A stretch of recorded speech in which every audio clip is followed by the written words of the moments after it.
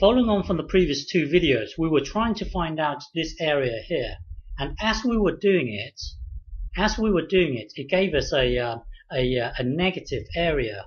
So just a recap of what we did in the previous video, we were trying to find out this whole area here, but rather than finding out the whole area, we would just concentrate on finding out this area.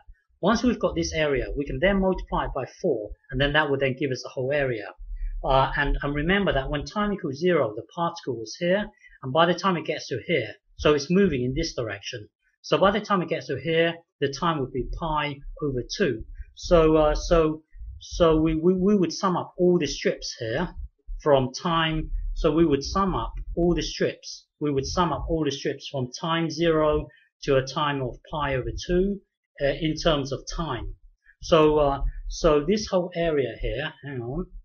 So this whole area here, so we're summing up everything from time 0 to a time of pi over 2. So we're summing up everything from time 0 to time pi over 2. So this whole area here would be this whole thing here.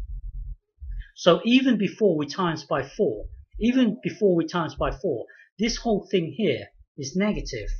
This whole thing here would be negative, meaning that this area here is negative. Why would this area here be negative?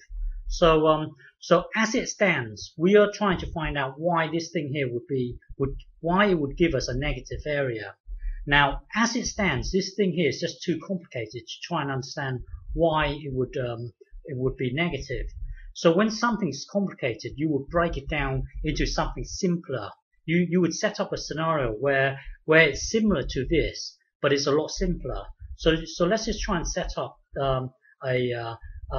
let's try and set up the parametric equations in such a way that it would simulate this whole thing here, but it would be a lot simpler. It would just be a straight line.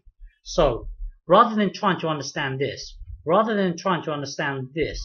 we would set up a system. So let's just choose a simple number like 6 and a random number, let's say 4, and then set up set up the parametric equations that would simulate this. So hang on. So we are going to try and understand why this would be negative. So set up the parametric equations. So let's make this to be 6. Let's make this to be 4. So we want to set it up in such a way that it would start here, it would finish here. Well, so to set it up, let's try and set it up in such a way that the particle would start here, and it takes, let's say, 6 seconds to get to 0. So here you would, the way you would set it up would be like this: 6 seconds. So in a duration, sorry, this should be t. So in a duration of 6 seconds, it would get back to 0, and then the y, you would need to set up a y in such a way that it starts here. You would set it up in such a way that in a duration of 6 seconds, it would travel a distance of 4. Well, the way you would do that is to set it up like this. So in 6 seconds, it would travel back to here, and then in 6 seconds, it would travel from here up to here. So your parametric equations would be given by this. Okay, now